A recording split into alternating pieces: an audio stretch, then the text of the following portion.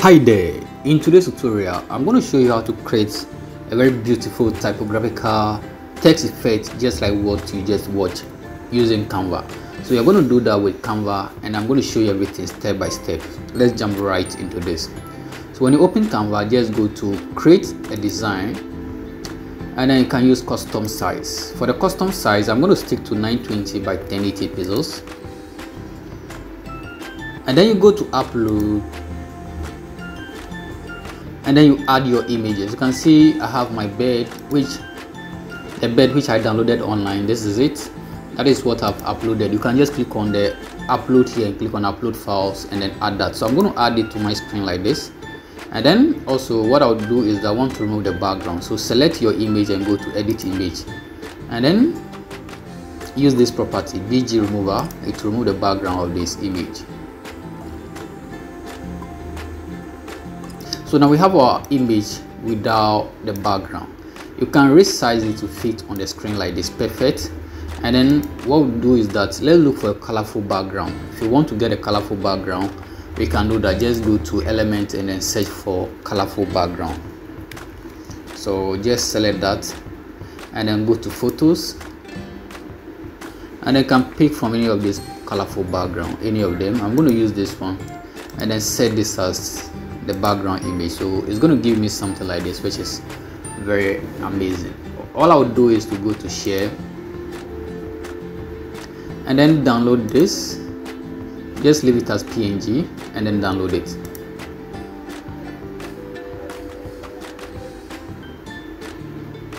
After downloading it, upload it back to Canva. Okay, I've added it, so I'm going to add another page. So click on add page and over here we're going to add the image back and then let's set it to background. So click on set as background like this. And then what we're going to do is that we're going to add our text on top of that. Whatever text you want to do, you can go to element and then just search for frame. So search for frame and then go to all, see all, and then here whatever text you want, just type the text over there. So my one is going to start with a B, so just search for that and then start adding those texts on top of this. Just start adding them like that. So the next text is going to be I, so I'm just going to continue on that. It's going to be I, so I'm just going to keep adding them in that order. I'm just going to keep adding them like this, then R will follow. So this is how it's going to be, and then I need a D. Okay, so this is what's going to happen, and I'm going to place it next to this like this, and I think everything is well positioned now. Now we go back to upload and then we're actually going to add this back on top, but this time around we're going to place it inside the elements one after the other. So this is what I'm going to do. I'll place it on the D and it's going to appear like this, but make sure you double click on this and then make sure you resize it to fit on the screen. So it should fit exactly as the same size of the first one. So you should be having something like this. Make sure you have it perfectly fitted on this like this. Don't worry if you can't see the text, we'll get it back. So do that for the rest. So I'll go on the next one, double click on that and then make sure you resize this. Just resize this and make sure it fits exactly on the screen like this. Okay, we'll do that for the next one, which is going to be the I. Double click and then resize as well. You want to get a perfect job, so just make sure your resizing go as expected. So yeah, so make sure everything is well aligned, and then finally we'll add it to the first letter here, and then we'll probably do the same thing here. So resize this,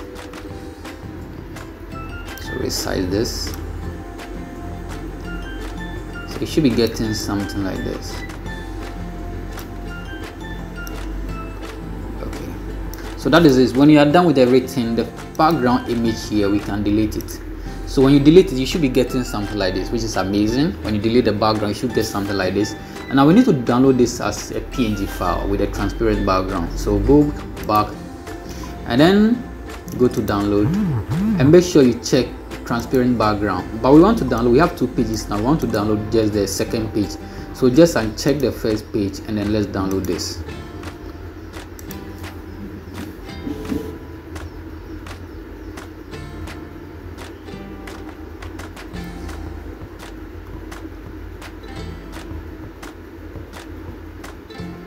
Okay, so after that, yeah, make sure you after that make sure you upload it back to Canva. Make sure you upload that to Canva, and then let's add the final page. Let's add a third page as well. And then what we want to do is that let's add this image back to our screen, and then also remove the background again. So select and make sure you remove the background again. Let's remove the background again. Make sure the size is the same, don't do any change to that. So I'm going to remove the background, so I should be getting something like this. Let's go back to upload, and then this is the text we uploaded. So make sure what you do here is to resize this right on the screen like this, and then this is going to give you something like this. Just amazing.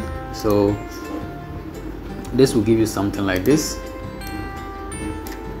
This is going to give you something like this. So all we need to do now is make sure you select your text, and then you want to go to edit, and then what we want to do is that scroll down to shadow option, and then we can add some glue effect to our text like this. So you can see we should be getting something like this. You can actually do some adjustment, make sure this will fit exactly on your text. Okay, make sure this fits exactly on your text.